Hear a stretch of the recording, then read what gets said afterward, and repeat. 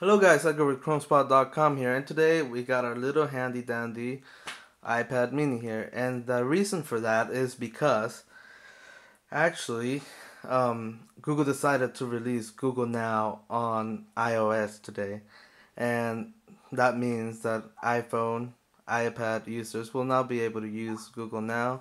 And hold on while I mute this thing. And yeah, pretty much it was released as an update to the Google Search app. And so if you have the Google Search app, you just go to the App Store and you update your app and you'll get Google Now. So we just wanted to give you a quick hands-on, a little demo, whatnot. And so let's go into it. You get your splash screen and you get the regular, what looks like the regular Google Search app, right? My stuff here.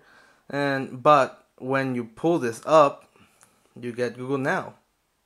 So there it is. There's the cards. There's the stocks, because gotta keep track of my investments. And that's pretty much it. It merges the search app with that. And what I like is that a lot of people are complaining it's better, it's worse, it's the same, it's just a different interface, blah blah blah, compared to Android, right? People like one or the other. That's just gonna be the way it is.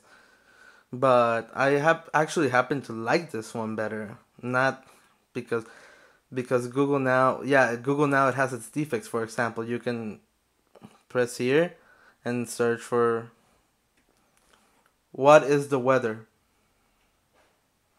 And instead of pulling up just the card, it'll actually give you like a search result of. So this is like Google's way because it's not as integrated with the ecosystem. So it's their way of like bringing you Google Now, right? It's just more convenient. Or less convenient if you're used to Android and you just want the simplicity of it, but they have to do it some way. What is cool though is that you can just access it through here, voice. What is the weather? And it'll give you the weather, the same thing. So you got the shortcut. And also you got the search history here. So you can press here and it'll show me everything that I've searched for. And you can actually access it just by swiping like this instead of pressing the button. So that's pretty cool animations. But what I actually like the most about this Google Search Google Now app for iOS is their app section right here. So you go into the app section and you have access to all of the main Google apps, which I, as an Android user, and Chrome fan, I happen to use these a lot. I use like 90% of these.